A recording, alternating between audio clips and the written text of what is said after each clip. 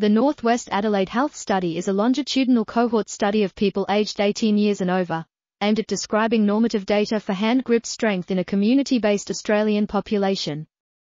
Secondary aims were to investigate the relationship between body mass index, BMI, and hand grip strength, and to compare Australian data with international hand grip strength norms.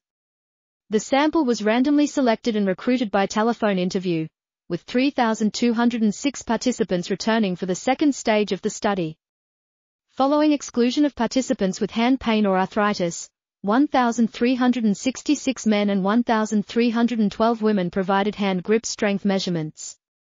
The study population was relatively young, with 41.5% under 40 years, and their mean BMI was 28.1 kilograms per square meter, SD 5.5. Higher hand grip strength was weakly related to higher BMI in adults under the age of 30 and over the age of 70, but inversely related to higher BMI between these ages.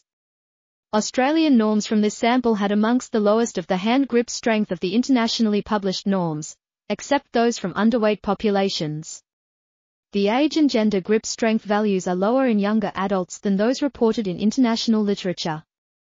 This article was authored by Taylor and W. Gill, Tiffany K., Massy-Westropp, Nicola M., and others. We are RTCLTV, links in the description below.